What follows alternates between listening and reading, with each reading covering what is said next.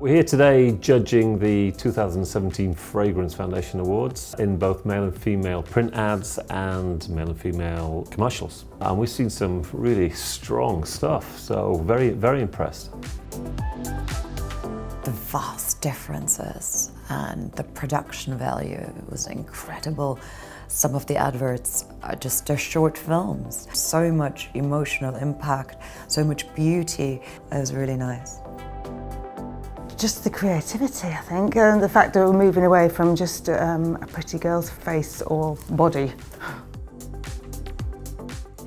I think creativity is something that we all look for, to be amazed or to be energized or sent someplace. And I think that quite a few of the entries this year have done that.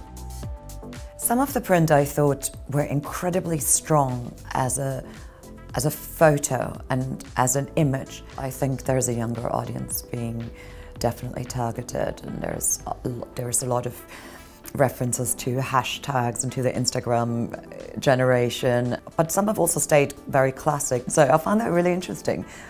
It's so difficult for a print ad ever to involve you like a commercial does. A commercial is movement, a commercial is depth, a commercial is music, a commercial is so many levels. I guess what we're looking for is just something that just focuses you and makes you look twice at it. These press ads have to do their work instantly, and again, there's been some strong ones.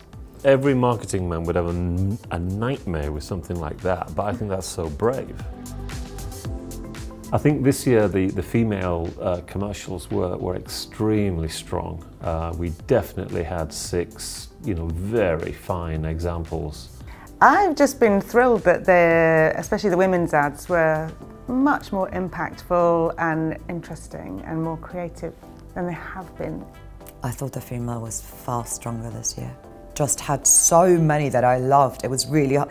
Actually, I don't think we decided until the very last minute. The male section was, in a sense, easier. There was some brave statements, there was some fun, there was some arrogance, and I think that threw up some interesting conversations. I think there's some great stuff in there.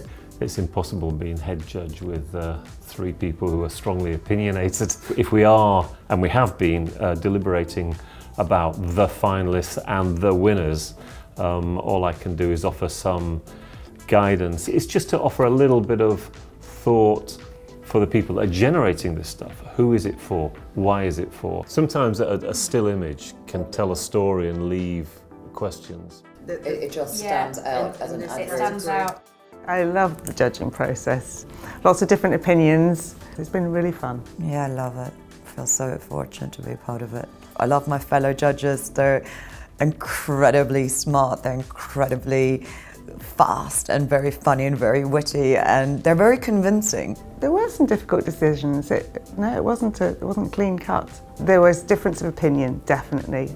We all have strong ideas. There were difficult decisions. The female print campaign, they were just all very strong. But I think in the end we all agreed and we picked the one that seemed fantastic.